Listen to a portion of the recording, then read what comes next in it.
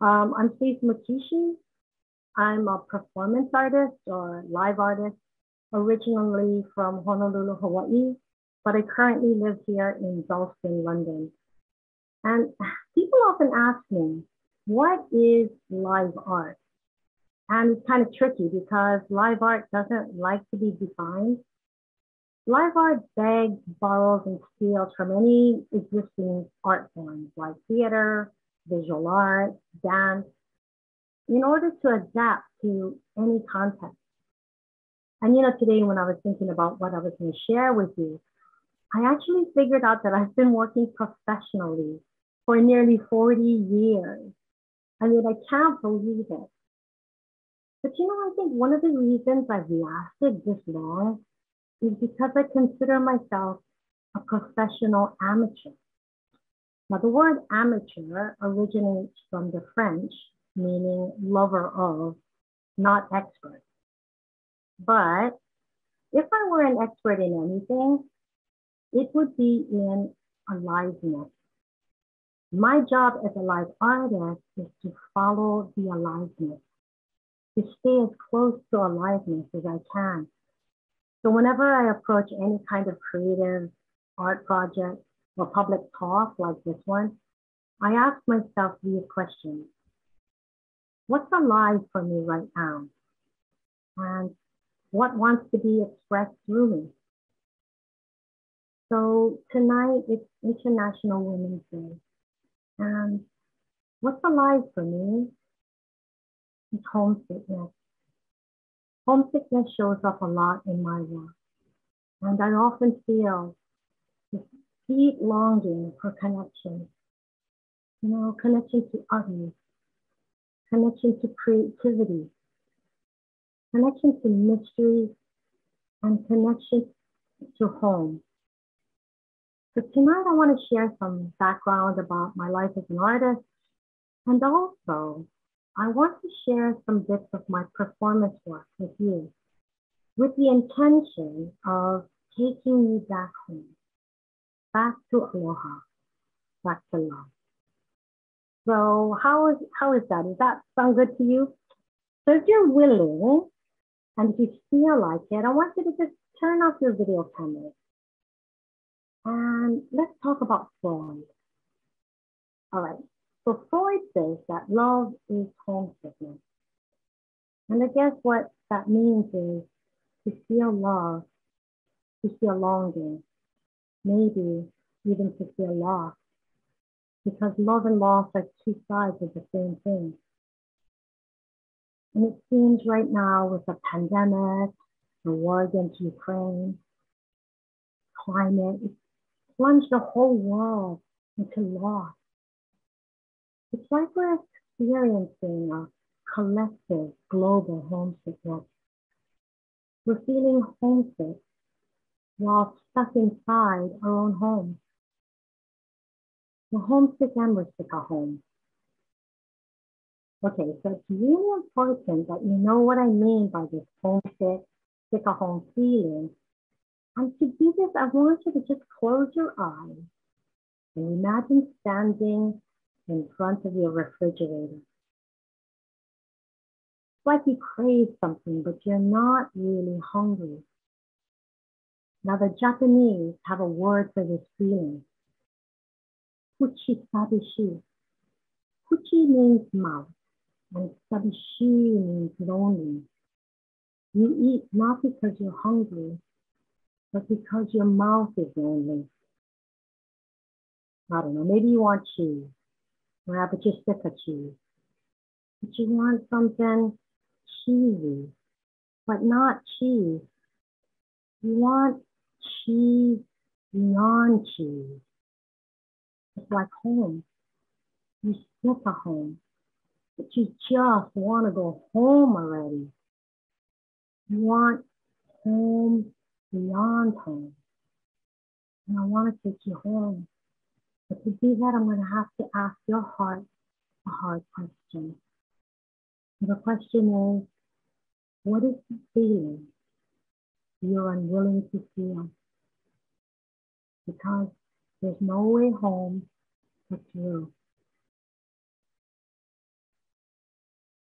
Okay, so that was a bit of a performance that I created for the lockdown, and it was called Homeward Housebound. It was a one-to-one performance that happened over the phone, and it took the form of a ritual that asked people to move different rooms in their homes and to have a sacred encounter with everyday objects like the fridge or the toilet or the kettle.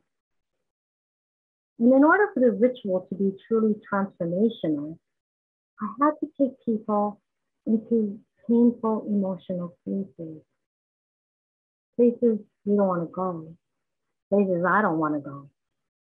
But there is no way home but through. I've always felt this powerful urge to express human feelings. And the first performance I can remember was when I was about 4 years old. I watched a dead lizard being eaten by ants. And I felt overwhelmed by this strong feeling that I couldn't find words for. I mean, it wasn't only horror or curiosity or fear. It was something mysterious. And the strong feeling was alive and it compelled me to move, to perform. When I put on my red skirt, I grabbed the bathroom stool and placed it over the scene of the lizard and the ants. And with my skirt raised above my head, I hollered, "Hey, everybody, come look." And then I chanted, "Chim chimney, chim chimney, chim chimney is happening." And even now, I feel a deep calling to make people gather and to bear witness to mystery.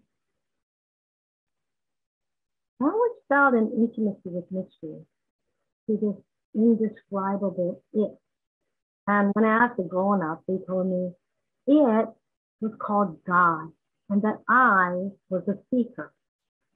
And I gotta say, it felt great to be given an answer and even a job description. So when I turned 18, I went teaching at Sacramento Bible Institute. But when I got there, I couldn't find God. I mean, where the hell was God? And my whole world crashed and I went into a depression. But eventually I found God again in art. And I suppose what I was and what I'm still searching for is mystery. Francis Bacon said that the function of art is to deepen the mystery. And I think one could say the same thing about spirituality. Susan Langer wrote a book called Feeling and Form, and she defined art as the creation of forms symbolic of human feelings. Not mirrors to the world, not entertainment, not sermons or instructions or answers, not even beauty, but the creation of forms symbolic of human feelings. Humans are symbol-making creatures, and when we encounter mystery, like a lizard being eaten by ants, we try to get close to it, to have an intimate dialogue with it by making something in response to it. I call this a creative response. And whenever I get that powerful image-making urge, my whole body tries to grab or grasp or contort myself around a form to express this breathing, dying chaos of experience. A story or a painting or a performance is an art form that's trying to express to you, this is how it is for me. And I do this because I don't want to be all alone in this chaos. And in a perfect world, you would make a creative response back. And in this exchange, the world is less lonely, more creative, and alive. Okay, so I left Bible school at 18, and by age 19, I was working at the comedy store. It was by accident. Believe me, it wasn't because I was funny. All I did was get up and tell people what a shitty week I had. Mostly I would cry, but some people thought that was funny. And I don't know who said this, but comedians become comedians so they can control why people laugh at them. Okay, so I wore glasses like this since I was 7, and I got into fights every day. And I learned that the best defense against bullies was to beat them with better punchlines. Humor is power. It puts me in control. But being in control is not the same as having authentic human connection. So I decided to end my comedy career, and I graduated at the University of Hawaii in storytelling. So I guess my work is a short story told by a short human. Frank O'Connor said, always in the short story, there is this sense of outlawed figures wandering about the fringes of society. And there is, in the short story, at its most characteristic, something we don't often find in the novel, an intense awareness of human loneliness. That really resonates with me, that outside looking in feeling. And I used to wonder if it was because I was foreign. And then I wondered if it's because I'm queer. But to be really honest, this homesick feeling happens whenever I leave myself. I leave myself whenever I go into judgment mode. When I tell myself I need to perform or perfect, please, or prove that I'm worthy of love and belonging. And you know what? I spent so much of my life trying to skirt around the edges. I mean, I crave attention, but I don't want to be exposed. I want to be seen, but I don't want to be judged. And throughout my career, I never really participated in talks like this or interviews. And this is why. Whenever I'm invited to do an interview, at first I'm excited. I mean, I love attention. But then a part of me says, oh no, I won't say anything good enough. I don't deserve attention. And then another part chimes in and it says, well, if you're not going to be good enough, at least say something shocking, because hopefully it will distract how boring and inadequate you are. So whenever I hit an awkward or inadequate moment, I would expose myself and then feel shame. And sometimes in an attempt to distract you from that shameful moment, I stage it as something even more shameful. That's right. So when this kind of stuff happened, I'd call my mom, who also suffers from the same affliction. And my mom would say something equally weird, like this. She'd say, Steve, you just want to belong. And in your desperation, your mind, your zipper gets undone. And something weird and shocking and vulnerable plops out. Yes, you feel out of control, Stacey. But you can't be in control and in love at the same time. Next time, unzip your heart. So I'm beginning to realize that there might be other ways to be myself without being shocking or shaming myself. I can just be vulnerable, which sounds easy, but it's not. On the other hand, the vulnerability is the only way to have true connection. So I'm coming to the end, but before I say aloha, I just want to unzip your heart. And this is something I want to offer anyone out there who's feeling a little bit homesick. I'd like to invite you to just close your eyes. And I want you to imagine somebody who really loves you. It could be someone from the past or the present, someone dead or alive, someone who really gets you. Someone who really adores you. You can see it in their eyes, love and pride. In their eyes, you are amazing. You're the one and only you. And now, if you can, I want you to invite more loved ones to be from the past or the present, people near or far, maybe even your dog or cat. Imagine them all in front of you.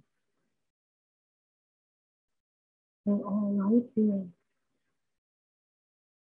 I really see you taking in your strength with character, your own special brand of aliveness.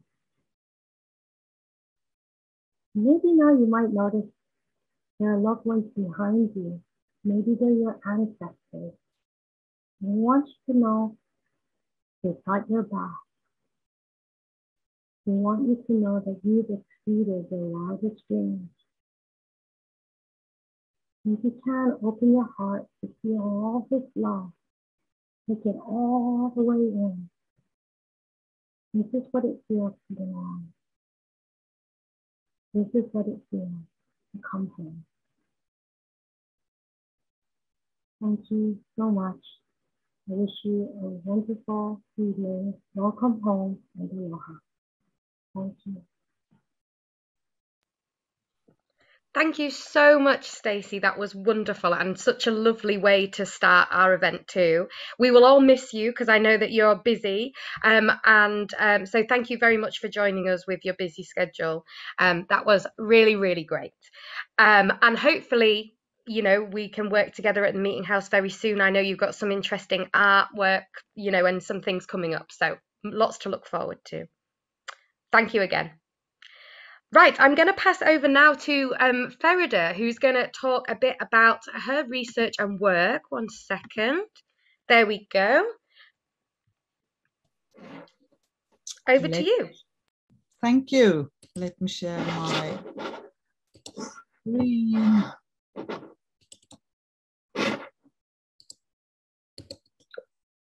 Can you see? Yep, that looks great. Excellent. Okay. Hello, I'm Feride Kumbasar. At the moment, I am a P.h.D. candidate at Roehampton University. But in my previous life, I was full-time working at different community and voluntary sector organizations. I worked with refugees, I worked with young people. In my last full-time position, I worked for Image Women's Center just around the corner of Newington Green. I led the organization for 9 years. And 2017, I actually left my job to pursue my PhD research. And this research is very close to my heart because I am Turkish and the research is about Turkish Kurdish women migrant workers in Hackney. Today, I would like to talk about the Turkish Kurdish women's placemaking activities through their stories to highlight how they contributed towards making Hackney today. I don't want to use homemaking because for some women, home is very complicated subject. If woman is experiencing violence, if they are trying to run away from, traditional roles and patriarchal household, home is not a safe place, and they might not have homesick feelings in the sense that we have it. So therefore, I am using placemaking, and placemaking means creating, producing a space that is familiar to you, culturally, politically, socially is a familiar space. And today I am going to talk about that. My PhD research is an oral history, as I said, and the woman who worked in garment making factories. Let me see, okay. Who worked in garment making factories and settled or worked in Hackney. So oral history is important because it is actually give alternative voices to the official history, and especially the marginalized sections of the communities can find a way of putting their input to the history. And I am hoping through this PhD research, I'm hoping to break the Turkish Kurdish woman's invisibility in Hackney history. Let me move. So following the military coup in Turkey in 1980, and also the armed conflict between Kurdish and Turkish state intensified, we have large flux of refugees arrived from Turkey, especially between 1980 and until mid-90s. And in those, as in 1989, for example, on 3rd of May, only Gatwick received like 122 refugees. And on daily basis, the refugees were arriving like 300, 400 of them. And Hackney found it very difficult to cope with them. So the community organizations, there weren't many at that time, there were only 2, 3. In Hackney, there was Halkevi. They were actually accommodating them. So along with those refugees, there were women from diverse backgrounds. There were women who are highly qualified. There were women who majority of them were illiterate. And there were women from urban areas, majority, again, many women from rural areas arrived. There were students, there were women on au pair visa. One of the things that brought them together was finding employment in garment making factories.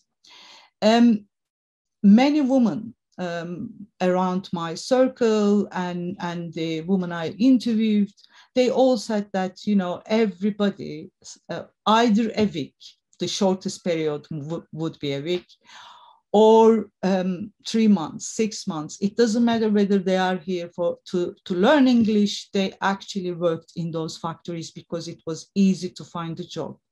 And the way they find the job was through their own networks. And sometimes those networks included the links, transnational links from their home country as well. So those, they didn't need to speak any language, any word of English. They didn't need to have any sewing skills. Nobody was checking their working permits. So they were just next day of their arrival, many of them stated that, they actually worked in those factories. And around that time, the Hackney, according to some records, had over 2,000 small workshops, and over like 20,000 people were working in those small workshops. And along with Turkish Kurdish, there were Bangladeshi, Pakistani, from different migrants of communities from Africa. Different migrant groups were working. So it continued until mid-90s, and the textile factories, textile industry collapsed in mid-90s, and those small workshops actually moved to Eastern European countries or Portugal, for example, because the labor was cheaper, I suppose. Those women workers, doesn't matter which background they were from, became unemployed. And the women who didn't have any other skills and didn't learn any English, they actually came together as a family members and used the resources of their extended family members and set up their own businesses. So suddenly on Hackney streets, you had hundreds of shops popping up, like restaurants, kebab houses, cafes. And those women who used to work in factories started working in those family businesses as cook, waitress, cleaners. So they were the driving force of the running of those businesses. And during that time, some women gained,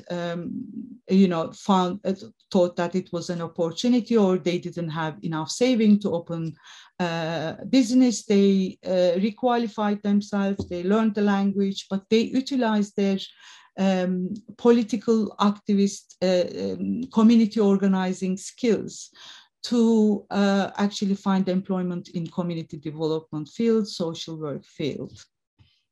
So when we consider the placemaking in terms of Turkish Kurdish women, we can see that different layers of placemaking happened. On one hand, for example, through those small businesses, they brought in the language, their own language to the city. So on the streets, you had the shops having names of different Turkish cities, the women's names like Hazal, Özlem, or Istanbul restaurant as a city name. So on the, especially on Stoke Newington High Street towards Dalston, you have, you have no chance not to be exposed those Turkish words. So one way of making a place to be familiar through language for them. And then another way they used is bringing in their dishes, the cuisine, Turkish cuisine introduced to the wider society. And also their fashion, the way of they do things. So the third way is, and I would like to focus on that because of the International Women's Day, is actually claiming the streets and making public spaces as sites of struggle and resistance. For that, women organized under those,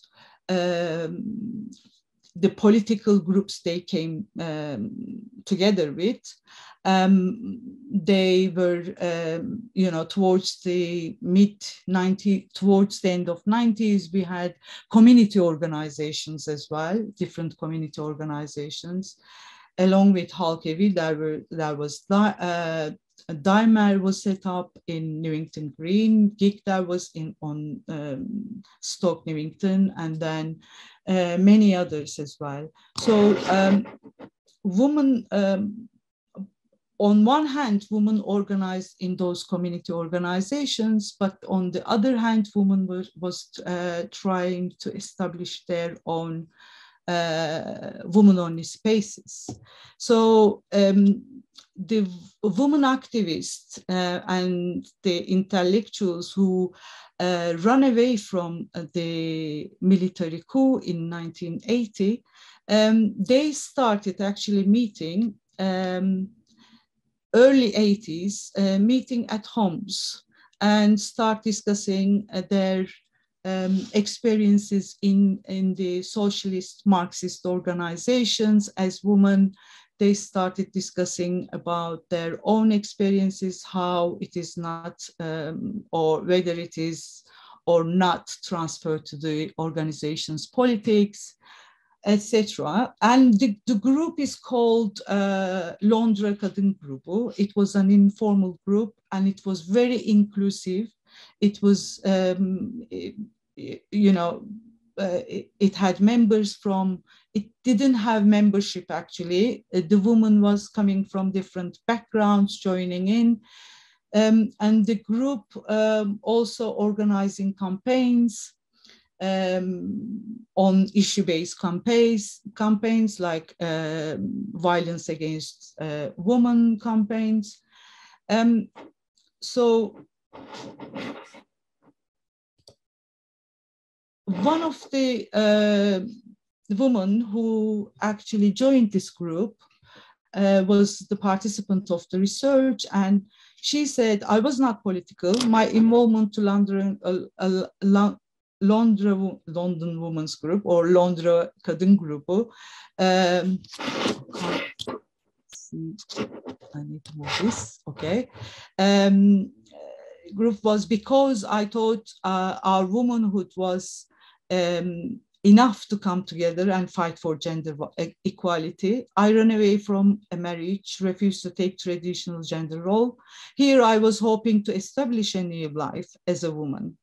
Violence against women incidents were increasing. In the same year, 3 women were killed by their partners. So we had to do something. I think she's talking about 1989. Between 1988 and 89, there were 3 women killed in the very close area of Stoke Newington, Dalston, by their partners, because a woman started earning money, and it created some kind of shake in the traditional gender role in household, and that created conflict as well.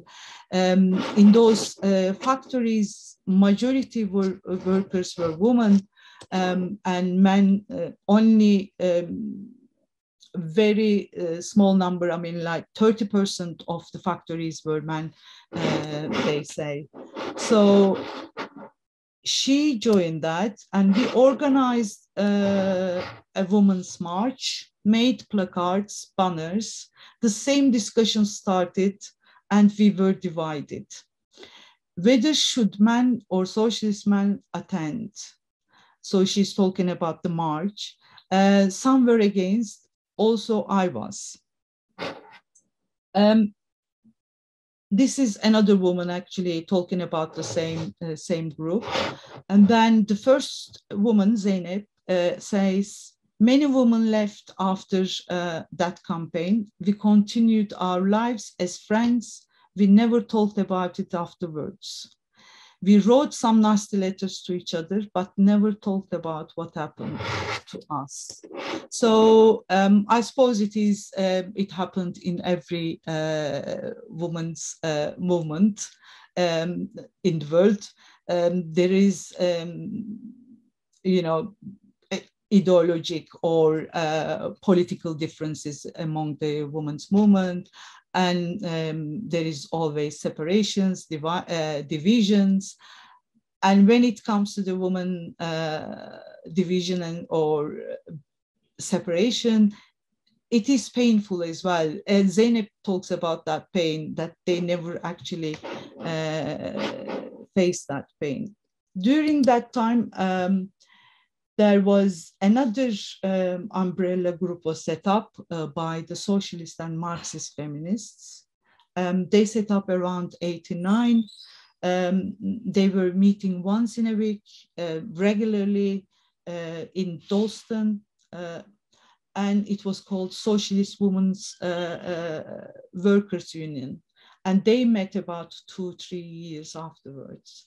And she's one of the members is saying, I was attending London Women's Group's campaigns and wider meetings. One happened at Hackney Council. She's talking about the other group that I mentioned earlier. Priorities were not meeting the needs of our women workers. She's talking about the textile factory workers. She worked in the factory.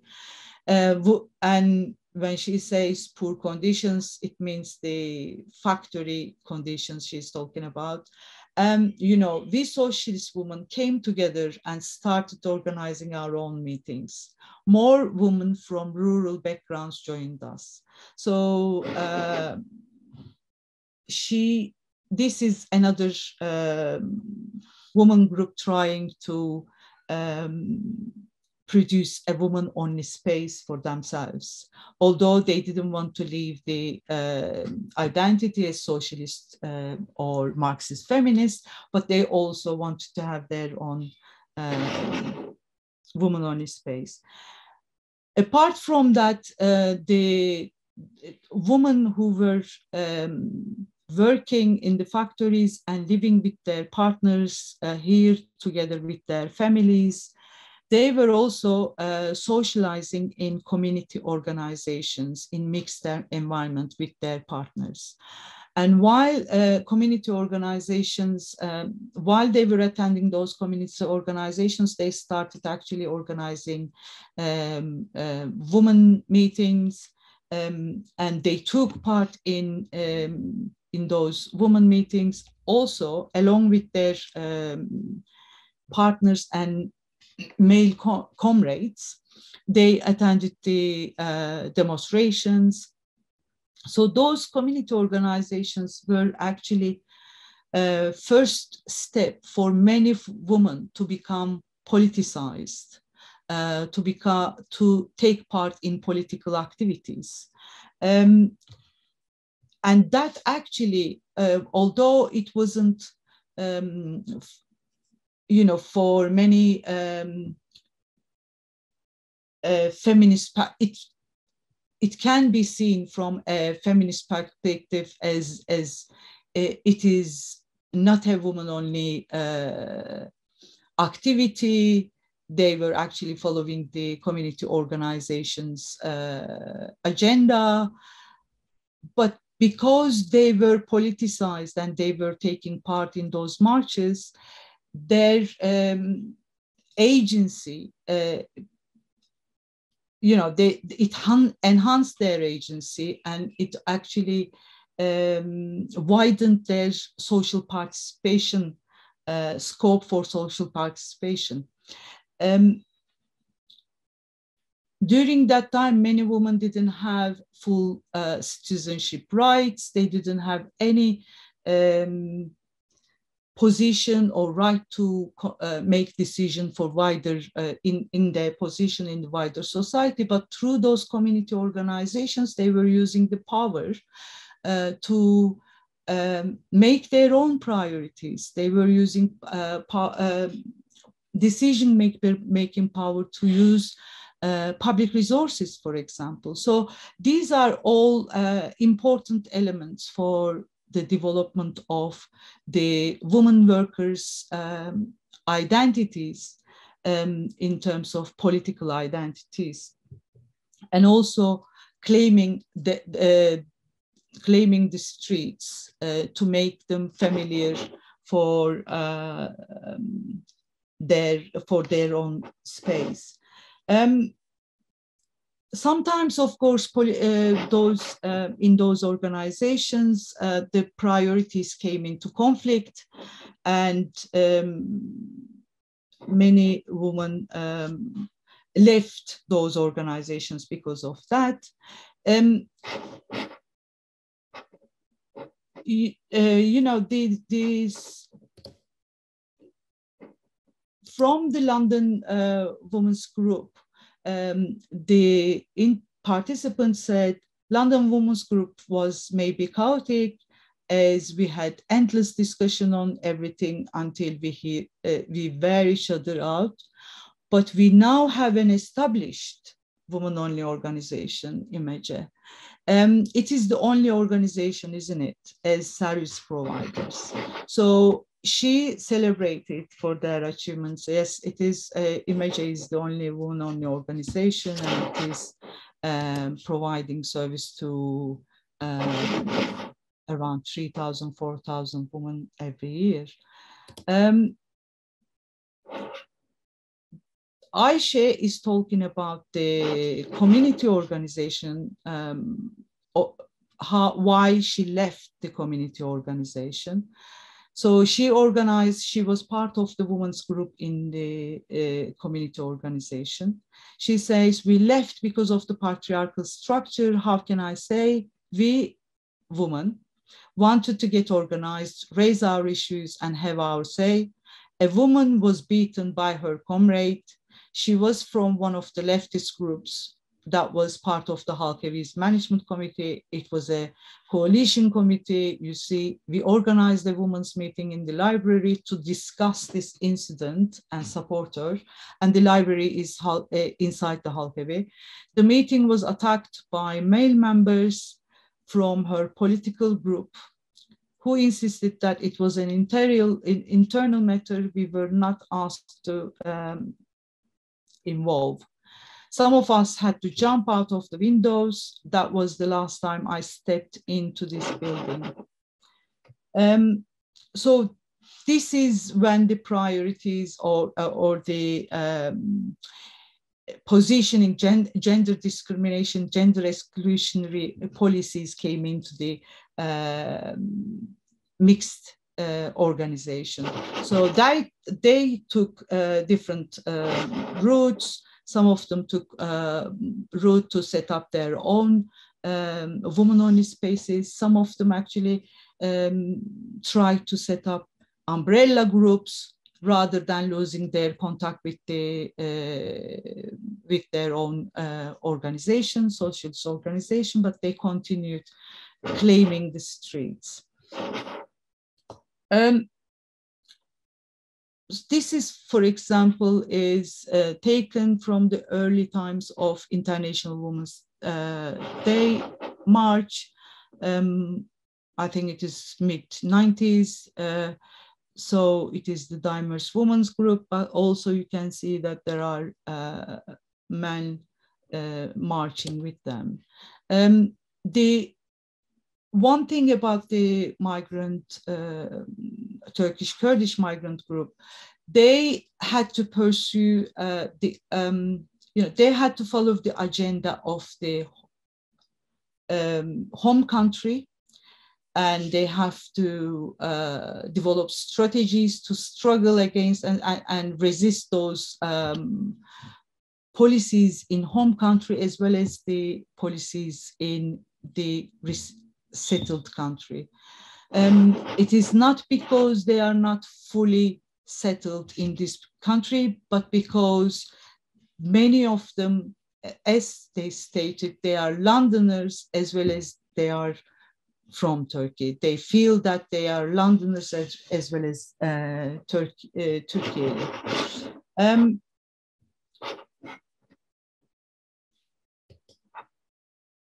So these are how, they join, for example, the Women's March in West London, but they also organize a Women's March in the areas where Turkish Kurdish population is, big. For example, very recently, they attended, many women attended the march in West London, but also they also organized a march in Enfield, where the Turkish Kurdish, majority of Turkish Kurdish population is now living. I am not trying to, I just wanted to say that Turkish Kurdish woman is not a homogeneous category. I mean, I am not trying to create a typology or an ideal type of Turkishness and Kurdishness. Instead, I am trying to show that they are coming from diverse backgrounds, diverse political positioning, yet being migrant and being settled in one geography brought them together through labor and sharing the experience of migration. They create a space that they can share, whether they are diverse ethnically, sexually, or on gender or class. Thank you very much. I think I'm over time, is it?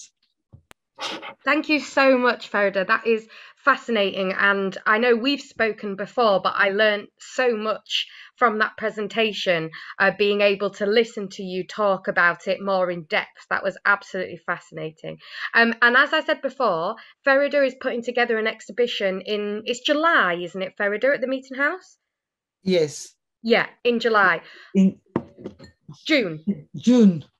In June. And yeah, and we will contact, if you go onto the Newington Green Meeting House website and things, then we can let you know. There's a mailing list every month, and you can come along, and it would be great. And some of those amazing photographs that Feride showed, there's going to be more of those, and there'll be the oral histories that she's recorded too.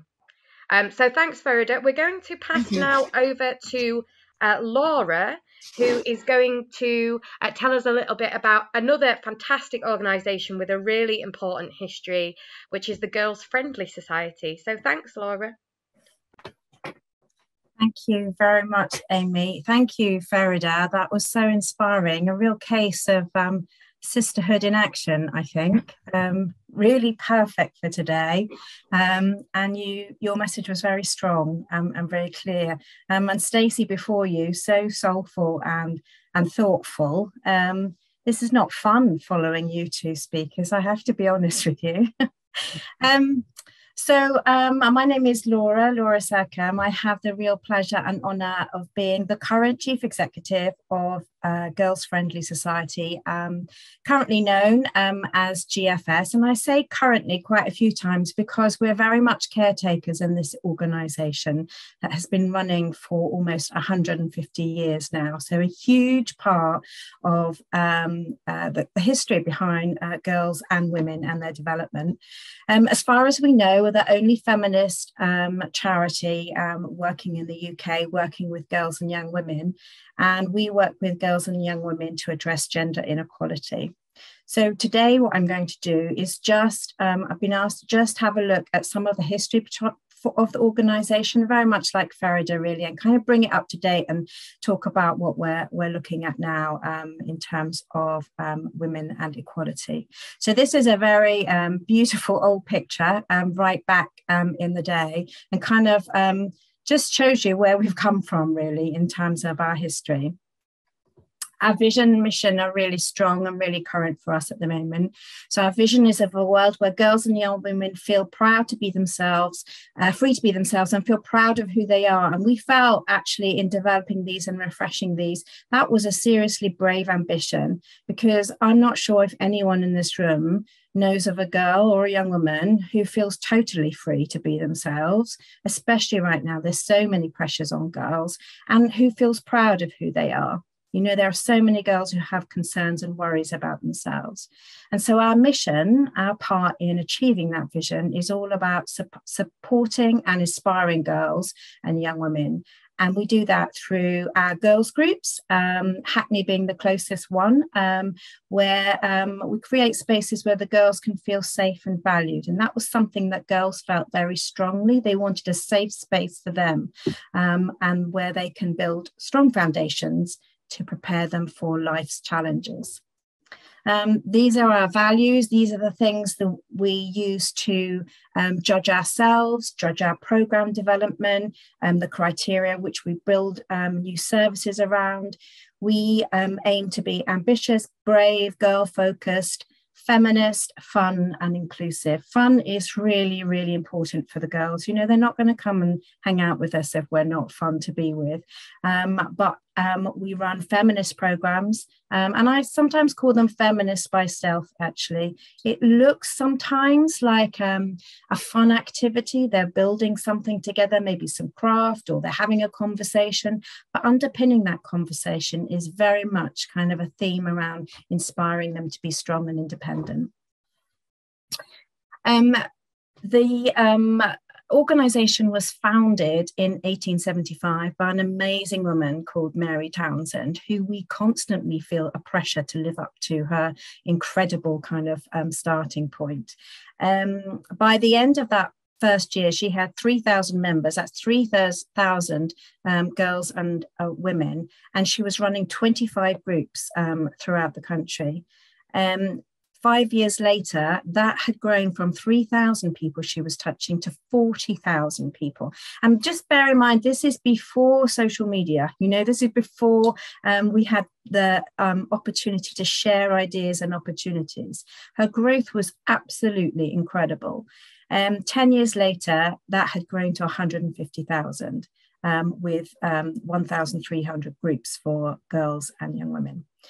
And then they went worldwide. So GFS is a worldwide federation, really, where we are now in England and Wales, just a small part of the worldwide setup.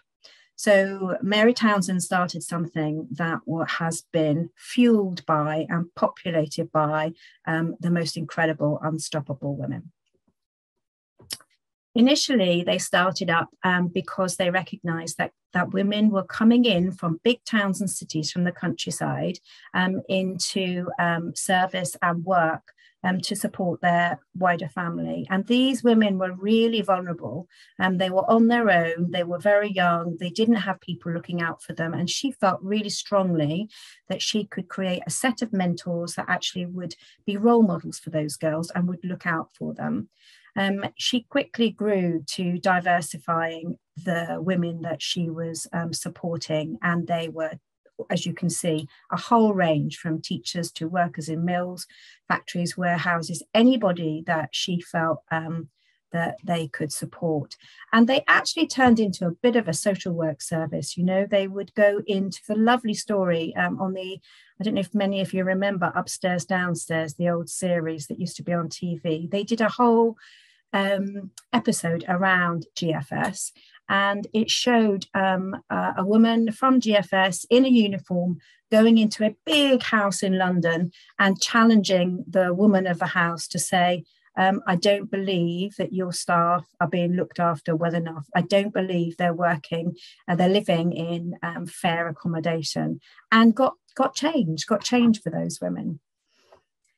If we fast forward a little bit, and I have to speak quite quickly because the history is such a long history.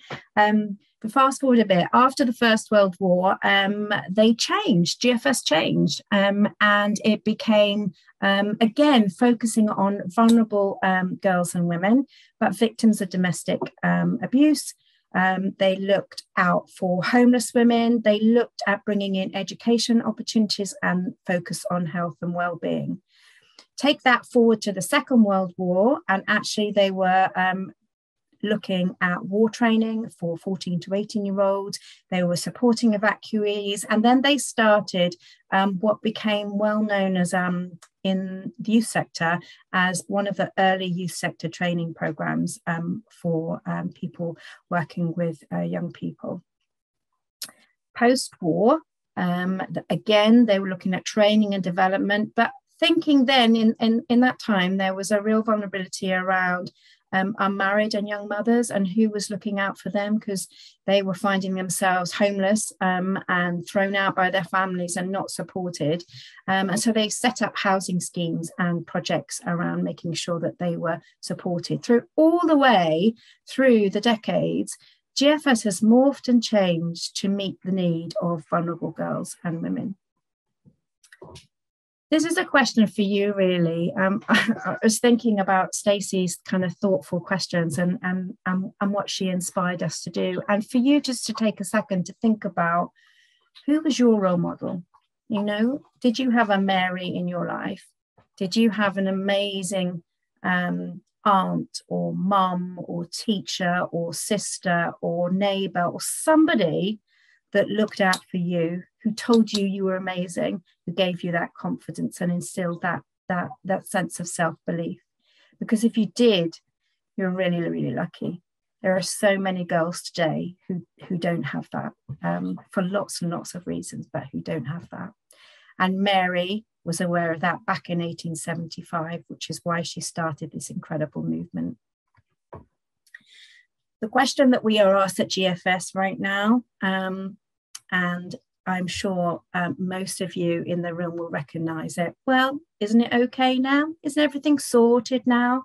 You know, this is 2022. Women have got the vote, equal rights. Girls are entitled to an education. Whoop, whoop. There is more awareness of child protection issues. You know, people are looking out for girls now. There's not a problem. Why do we have International Women's Day? That's a big question, isn't it? That is asked all of the time. And of course, things have got better in so many areas. And we do even have some women in positions of senior leadership and power and decision making. We do have the right to equal pay, but those of you who have seen Twitter today will see organisations being picked out and highlighted as having a considerable gender pay gap in their organisations. Even those who are supporting International Women's Day and making a stand there, they're still not delivering on the ground. And actually, yeah, we can go out at night, but I'm sure there isn't a woman in this room who doesn't feel nervous in the dark walking home alone, who doesn't feel the pressure to look over their shoulder, you know, as you leave the tube station to go up a dark alleyway or roadside. Corporates, companies are often saying to us, businesses have done so much now. There are so many opportunities for women. We've created these special apprenticeships. We're looking at board opportunities, development opportunities, creating quotas for ourselves. But we know that the research says something really, really different. The volunteers that we work with say, actually, if they sit back and think about things, it's worse now than it was in 1875. And the thing that underpins all of this feeling that it's worse and not better is the confidence of girls and young women, because that's absolutely key. If businesses have done so much and created such opportunities for women, because of the fact that girls lose confidence so fast, from the age of 5, they start to lose confidence. And if we don't get in early and provide an early intervention program, then those girls won't become or won't retain their confidence and resilience, and they won't be confident young women, and they won't believe that they can apply for those opportunities.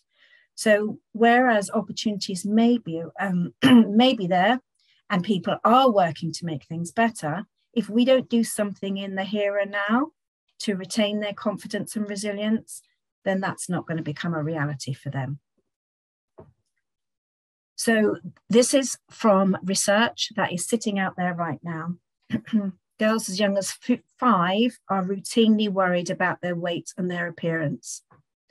Girls as young as 6 sincerely believe that men are smarter than women. 67% of girls aged 11 to 21 think that women don't have the same chances as men. And over 35% of girls say they're depressed, compared to just 17% of boys. So we know that we can see at our groups that girls start to see less opportunity for themselves and start to feel the need to do what their mum did or their aunt did or their grandmother did and just repeat history.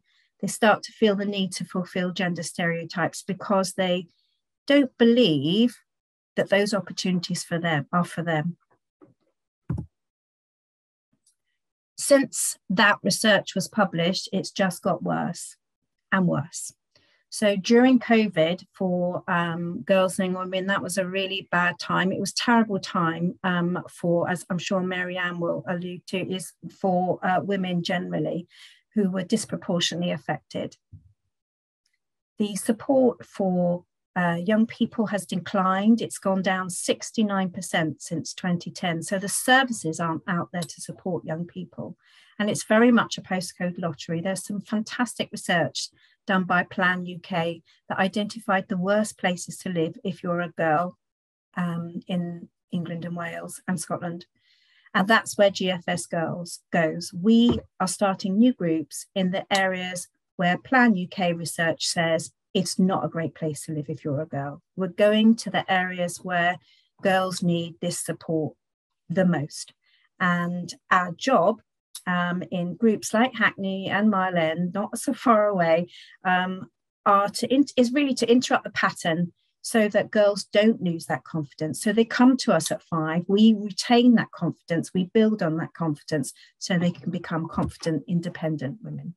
And we do that through developing their feelings about themselves around these 6 statements. The one that I think underpins everything is I am proud of who I am.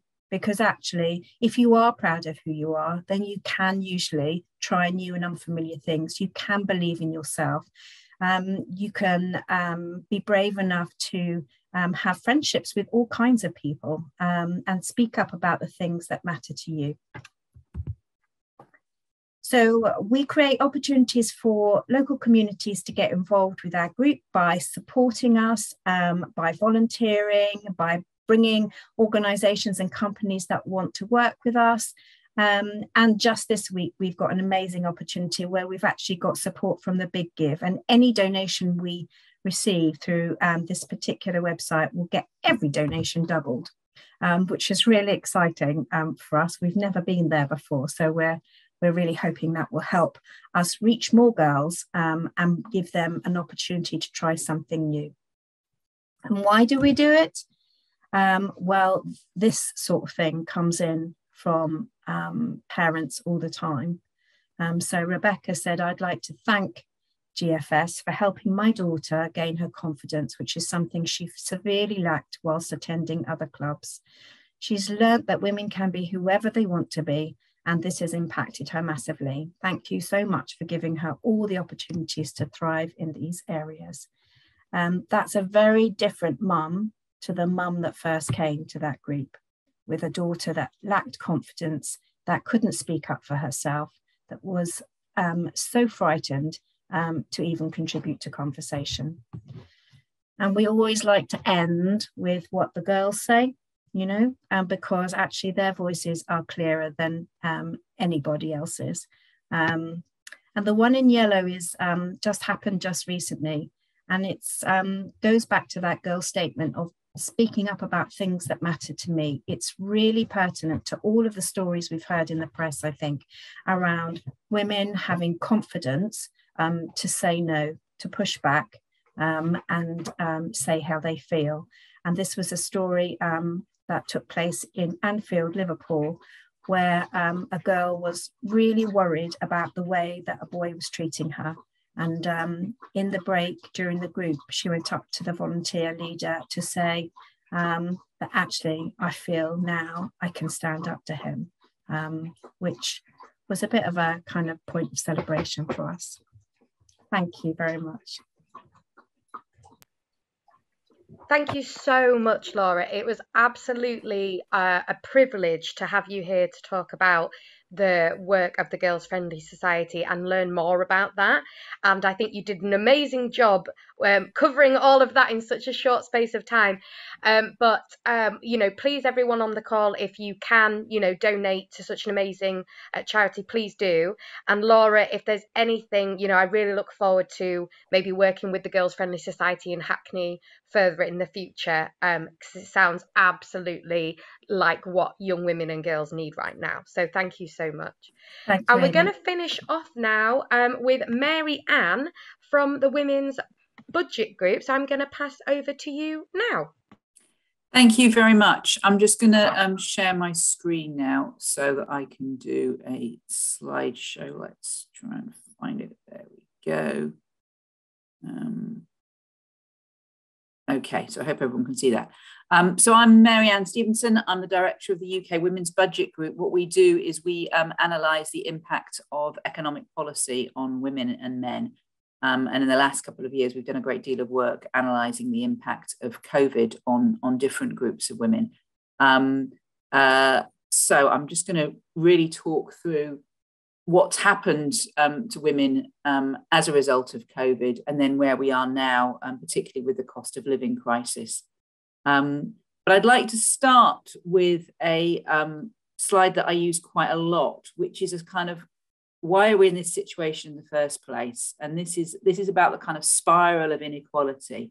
And it's really there to show how unpaid care is at the heart of so much of the inequalities that women face. So women do 60% more unpaid work than men. Most of that's care work, which means they have less time for paid work, more likely to work part-time and in precarious employment, earn less per hour, own less, are more likely to be poor, particularly in old age, and therefore depend more on public services and social security for a larger part of their income, so are hit harder when those benefits are cut, but also face workplace discrimination because of the assumption that they will be the person who's doing the majority of the caring work, and so therefore employers discriminate against them.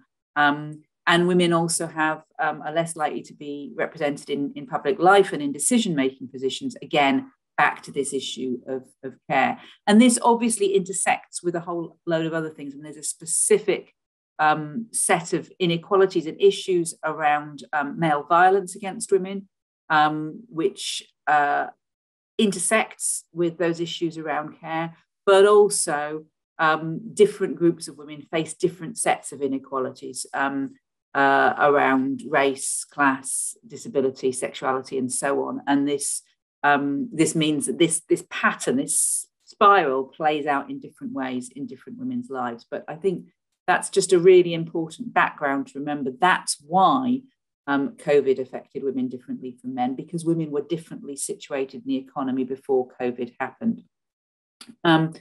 So to start with an overview of the impact of COVID on women, we know that women were the majority of those furloughed. Women were more likely to work in sectors of the economy that were completely closed during lockdown, particularly high street retail and hospitality, but also more likely to be key workers and to work particularly in health and social care. We know that women did vastly more unpaid work than men when schools and nurseries closed. In fact, the Institute for Fiscal Studies did a study of 5,000 heterosexual couples with children, and they found that the only kind of work situation in which women didn't do more than men was where the mother was working out full-time outside the home, and the father was either furloughed or unemployed. And in those situations, couples shared care roughly equally. But in all other situations, women did more. And not surprisingly, that meant that women's mental health deteriorated more than men's during the pandemic, and that women ended up, the majority of those, struggling financially and in debt. And we also know, as indeed was warned before the lockdown, that locking women at home, keeping women trapped at home with their abusers, led to increased levels of femicide and domestic abuse. But women weren't all affected equally. I'm looking here at the kind of economic impact of COVID. There's a whole set of other health and other social impacts. So the biggest other issues that meant that women were affected differently were around class and income, around age, around race, around disability, and around motherhood. So if we start with income, women predominate both before and after the pandemic in low-paid and key worker jobs, which overlap. And low-paid workers were less likely to have their salaries topped up if they were furloughed by their employers. So the higher paid you were, the more likely your employer was to carry on paying you at the full rate. The lower paid you were, the more likely you were to be on 80% of earnings, which is obviously on a lower income to start off with, so harder to live on. So what that meant was that while overall savings have increased during the pandemic, low-income families increased levels of debt, while higher-income families increased levels of savings. And low-income parents were more likely to lose their jobs and less likely to be able to work from home. So there's a kind of assumption that during COVID, everybody moved to home working. Working class women in particular less likely to be able to work from home and more likely to either be furloughed or to have to carry on work. If you look at age, there's a particular impact on young people. Young people were very heavily overrepresented in sectors that were completely shut down during COVID. Over a third of young women working in jobs like hospitality, high street retail, and so on. And that meant millions of women, young women, losing incomes and jobs and worsening mental health problems. And Laura touched on this in her presentation. You know, the mental health issues affecting girls carry on into the lives of young women. But also that disruption in your working life at an early stage can have a scarring effect for the rest of your career. That actually being out of work when you're young has a particularly bad effect. It's worse than when you're older in some ways in terms of the long-term impact, because you've got less to fall back on and less experience to rely on. On race, we know that employment for Black and minority ethnic women was particularly badly hit. And employment rates for Black and minority ethnic workers, both women and men, fell more sharply than for white workers in a way that's not fully explained by the sectors that they worked in. So there's something else going on there. Black and minority ethnic women had higher rates of unemployment and lower rates of employment than white women. Disabled women's finances were particularly badly hit. We did a survey in the end of 2000, which showed that a third of disabled women at that point reported having run out of money as a result of the crisis, compared to a quarter of non-disabled women. And disabled mothers were more likely to be furloughed. Half of disabled mothers were furloughed. And then there's this impact on motherhood. We've already talked about the fact that women were hit harder by additional unpaid work. Women as a whole did an hour a day more childcare than men. But actually, when you looked at mothers and fathers, that was vastly increased. And a survey by Pregnant Then Screwed showed that nearly half of mothers who were made redundant during the COVID pandemic cited childcare as a factor in their redundancy. And the TUC showed that even though parents were allowed to request furlough for childcare reasons, more than 70% of working mothers who requested furlough had that request denied. So there was a real problem there. And this problem is particularly bad for single mothers. Single parents, and 90% of single parents are single mothers, are significantly less likely to be working from home. So during the pandemic, when other parents, about 38% of other parents were increased their working from home, that was much lower for single parents, only 21%. Single parents were more likely to be furloughed rather than be able to work and to stay on furlough for a longer time. And childcare costs, obviously, a particular problem for single parents, with nearly 1 in 4 saying childcare had caused particular debt problems for them. So we're coming out of COVID with increased numbers of people in serious debt. Over a year ago now, there were over 40 million adults who faced a fall in income and over 10 million showing signs of financial difficulty. It's now over 2 million adults said they completely run down their savings. And a further group had used more than half of their savings to pay for essentials. And this has a knock-on effect when we look at the cost of living increase now, because obviously those people don't have any cushion to manage increasing food and fuel costs. Post-pandemic, we're seeing something interesting happening in the labour market. So overall in the UK, women didn't lose jobs in the numbers that they did in some other countries as a result of COVID. And that was partly a result of the furlough scheme, which actually was incredibly successful in keeping large numbers of people in the labour market.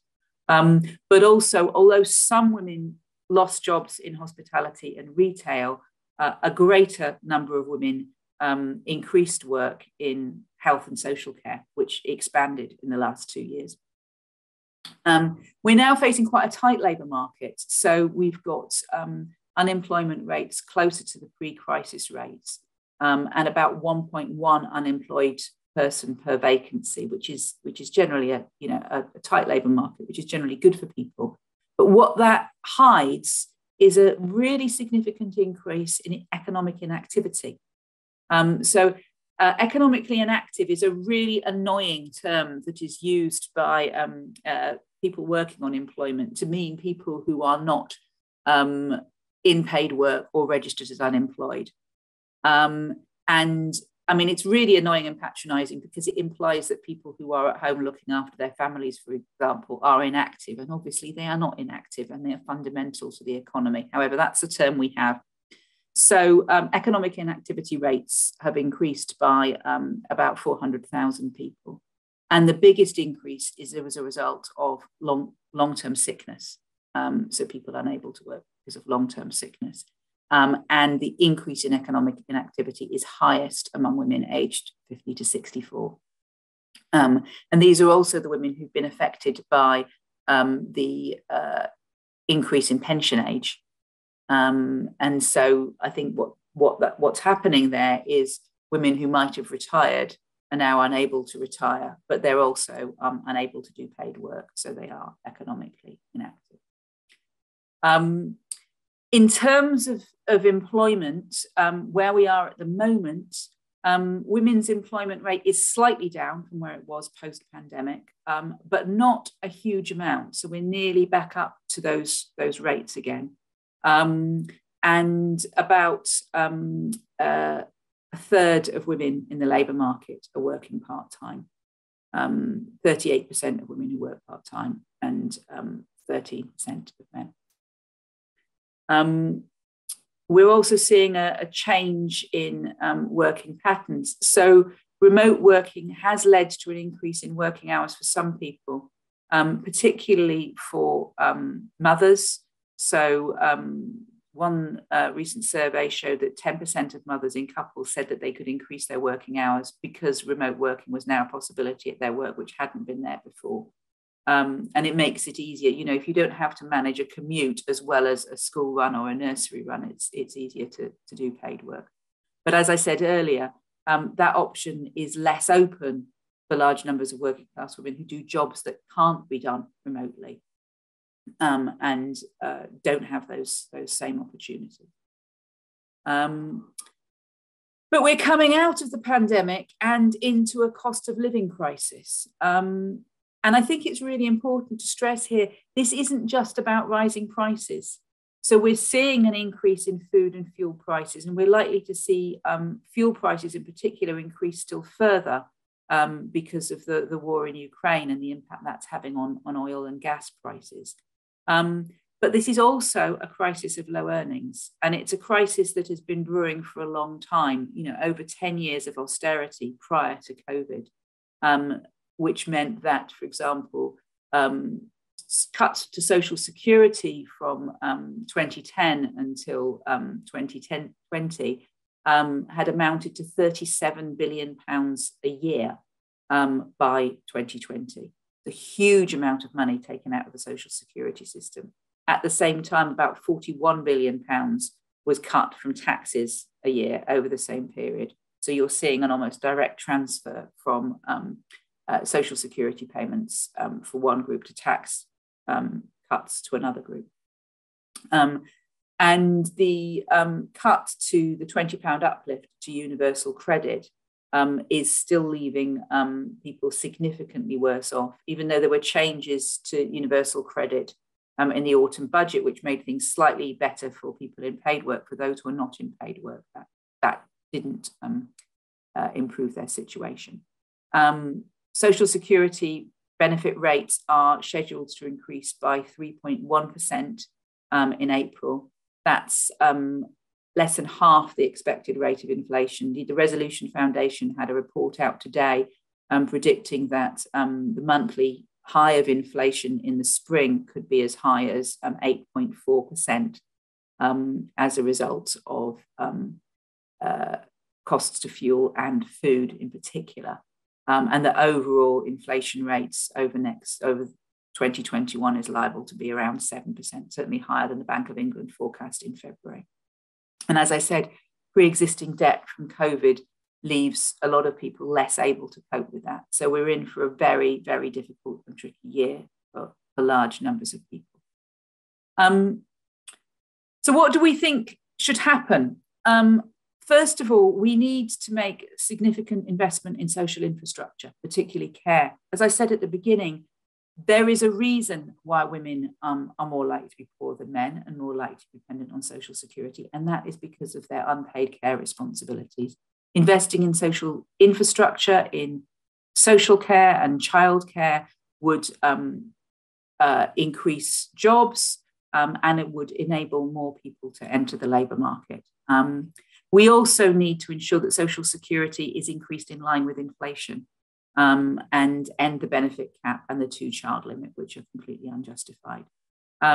We need to ensure that childcare element of universal credit is paid up front rather than in arrears, because a lot of people get into debt when they first start claiming universal credit, because they have to pay for their childcare first.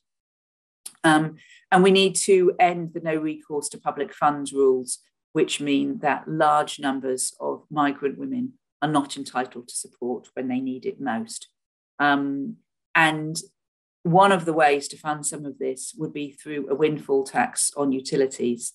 Utility companies are actually making historically high levels of profit at the moment while fuel prices are going up.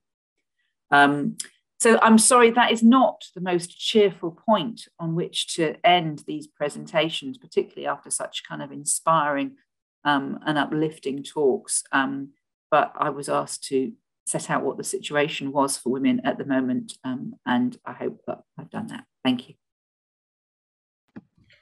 Thank you so much. I think actually that was a really great last thing, because we've learned a lot about history, and we've learned a lot about the past and things like that, and then it's kind of bringing it up to the present, and I hope that will kind of maybe catalyse action for people on the call, to get involved with local groups or national levels. I think I think everyone just should shut up and listen to the women's budget group, because that just sounds like you know what needs to happen, and it all sounds great. So thank you so much for taking the time, Mary-Ann, to come and speak to us. As the director again of the of such a big organisation doing that kind of work, we really appreciate it, and it was really fascinating to hear about the work that you do much more in depth. So thank you very much. Thank you. Well, it is 8 o'clock, but I'm wondering which is when we were supposed to finish this event. But obviously we haven't had any opportunity for anyone to ask any questions. So speakers and anyone on the call, if you want to go now, it's 8 o'clock, then please do. But if anyone has any questions, I think that, I'm quite happy to say that we'll stay here for another 10 minutes maximum, just to make sure that people get a chance to ask a question. So please fire away in the chat if you have any questions. You can write your question in the chat, or if you would like to, you can unmute yourself and ask, or maybe put in the chat that you would like to do that.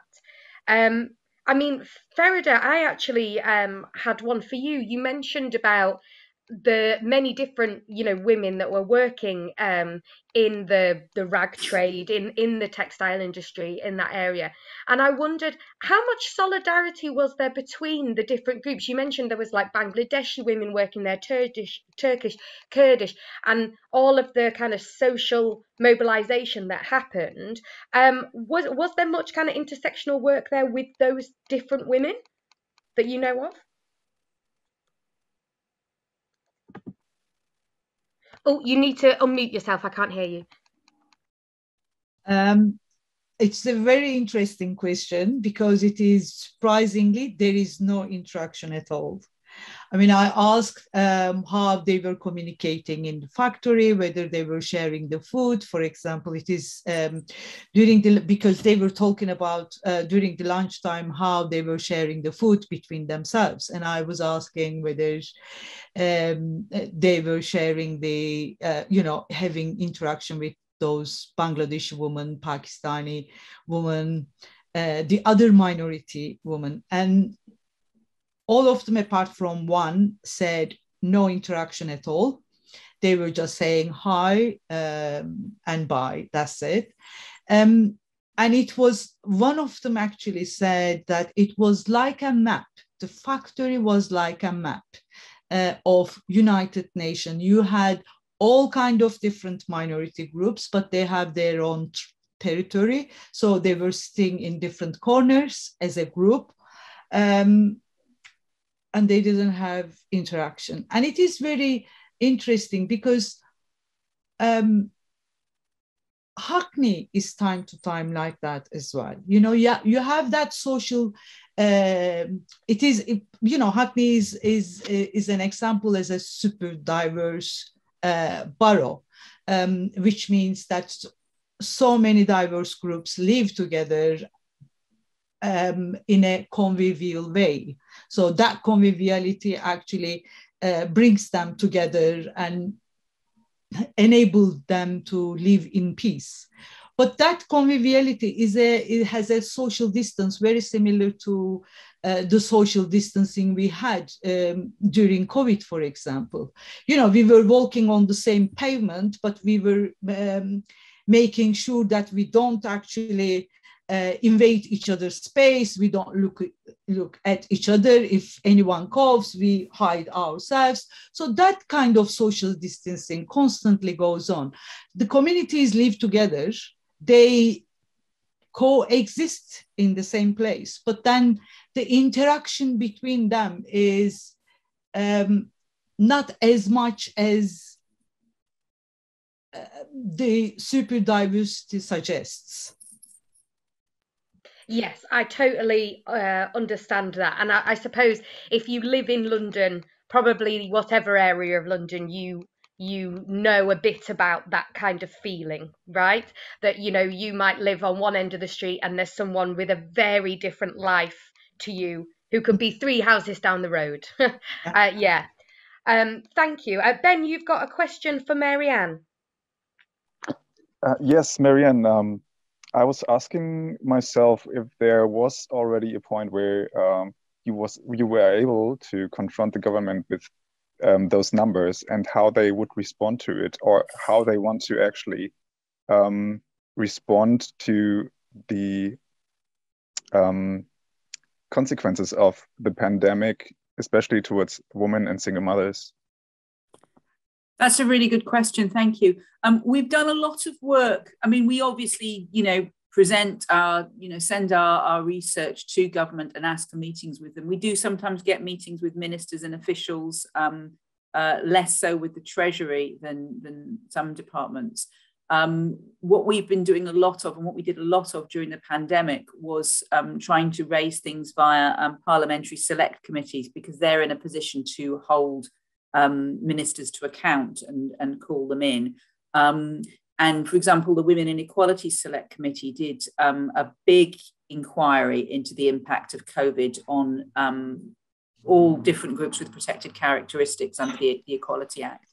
And their report drew quite heavily on some of our work and was quite critical of the government. And to be honest, when they had the Ministers for Women in and they were talking to them, the response suggested that the government didn't really understand kind of what a gendered impact was. So they would say things like, oh, yes, but we put some money into this, or we've put some money into that. They wouldn't actually engage with the kind of underlying problem.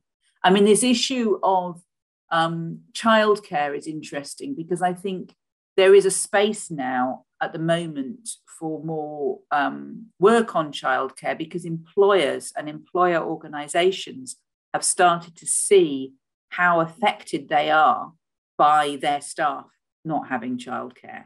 We've always said that, childcare is not just a benefit to parents and children, it's a benefit to all of us. If I want to see my GP and she can't get childcare that day, then she's not going to be there for me to see her. That's why we call it social infrastructure. It's as fundamental to the economy as roads or rail. And I think employer organisations really saw that when schools and nurseries were closed and suddenly their employees were having to rejuggle their work or requesting going on furlough or not able to do things, which means I think that there is a space to start pushing for investment in childcare, because the childcare system in the UK is in crisis. I mean, it's vastly expensive compared to many other European countries, but there's also real shortages of childcare in large parts of the country. I mean, in London, it's not so obvious because London is so dense that, you know, within a short radius of your house, you've got such high levels of population that it's easy to find some childcare service. Whether or not you can afford it is another issue. But if you live in a rural area, sometimes there just isn't any childcare available at all. It's not a case of it being unaffordable. It's that there isn't anywhere that you can get to. And so we really need to address that. Thank you. And last question, is it Chidem? You asked a question about the after effects of COVID now. You know, now we're kind of it's easing off, and maybe kind of what are the priorities? I mean, Laura, I don't know if you want to mention about the girls' friendly societies and the effects that you're seeing, and maybe what your kind of priorities are now people are going back to workplaces and things, on the families and the girls, I suppose, that you work with. I think for the girls, it's absolutely critical that we deliver our programme, which is essentially all around mental health and developing strong, confident, resilient girls and young women. What we have seen since COVID is increased demand at our groups, and certainly our new groups, which are in areas of deprivation. And a huge increase in requests for bursaries. So we don't charge very much at GFS anyway. It's just £2 a week. But we have seen more and more groups support more and more girls with not charging anything at all. So and that for parents to not pay a £2 fee is huge. You know, that no parent wants to not pay. You know, you actually, in my experience, I've just seen people that can't afford to pay trying desperately to pay. But we've seen a huge change in that, and so for us, the impact for us when we're trying to grow and meet the burgeoning need, we also need to drive hard for fundraising to be able to address that need as well. So I would say for us, it's about delivering that programme to make sure those girls are supported and make sure that we deliver our growth plan to meet the very real needs of girls and their families. Thanks, Laura. Well, thank you everyone for spending this evening with us, and just thank you again to the speakers. That was absolutely fascinating. Thank you so much for taking your time to do that. Happy International Women's Day, and I hope that you will have been inspired to maybe get a bit more involved or support some of these organisations and speakers too. And please do keep in touch with the Meeting House. As I said, we have all sorts of programming on, so whether you're into your films or into your talks or into your history, there'll be something for you. Thanks everyone again, and have a lovely evening.